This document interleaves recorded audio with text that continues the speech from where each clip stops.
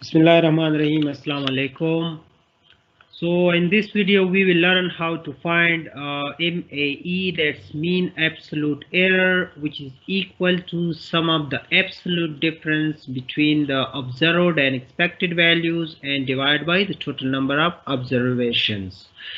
Okay, and a mean square error, that's the sum of the difference square between observed and expected and divide by the total number of observation, that's n. The root mean square error is very simple. Just make a square root of the m is e and it will provide the rm is e. Okay, we can find also on this equation as well that rm is e is equal to, that is the square root of the sum of the observed minus expected whole square, and that is divided by the n. So let's start how to find. We have here 13 observations. That's 13 observation observed and expected. So the first thing, we need to find the difference between the observed and expected. Okay, so this is, we need equal, that's observed b2 minus c2, and just click enter. This will provide a minus 0.26. That's the difference between observed and expected of the first observation. Okay, now just drag down it here till the end. So these are the all values between the difference between the observed and expected. Okay, next we need the absolute values. So for these difference between observed and expected, so just click equal and ABS, which represent for the absolute in Excel sheet. Okay, so just double click on absolute, that's ABS, and now we need this column to absolute. So just click the first value and I just put another bracket and just enter. Okay, so now just look at here that minus value is changed to plus value, that minus 0.26 is shifted to plus 0.26.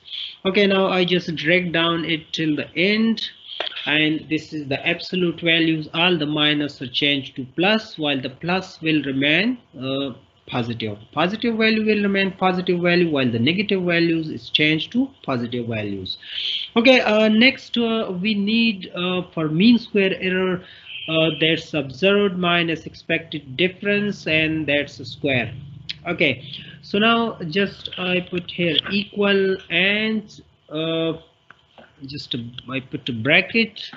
Okay, and now we need to square this column, that OT at specific time, the observed values minus expected values on some specific time.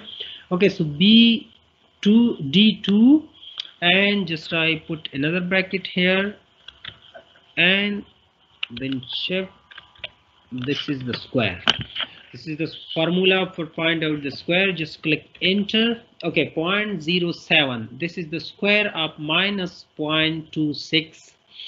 Okay, now I just drag down it till the end, and it will provide okay all the square values for the OT, that's observed values minus expected values. Okay, now I need the total of these values. Okay, so I just select it and just sum these values. Okay, this is not right. Okay, I just put again this one and sum. This is the sum for the first, and this is the sum for the second, and you can also sum, we don't need, but we can sum this as well. This is the sum. Okay, and now we find like the calculation is very easy. Just for MAE, that is mean absolute error. So mean absolute error is actually equal to the sum of the absolute values. This is the sum of the absolute value, this column. Okay, so what we have to do for MAE here, we have Just little bit. Okay. Now, this is the total values. So equal.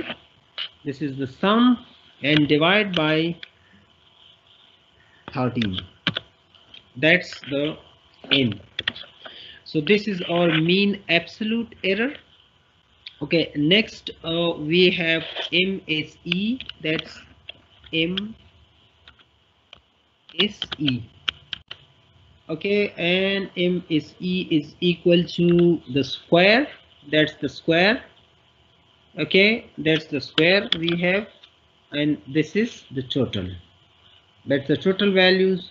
So I put this F15 and divide by 13 and just enter. Okay, so this is the MSE values, mean square error, and the RMSE. RMSE is very simple, just square root the MSE. For square root, you have to click here is Q. Okay, that's the square root, and just put the MSE value, and just I put another bracket and enter. This is the square root. So I hope there you will find it easy. That's actually we have to find out the three values MAE and MSE and RMSE. So this is the way how you find this values in Excel sheet. Thanks for watching video.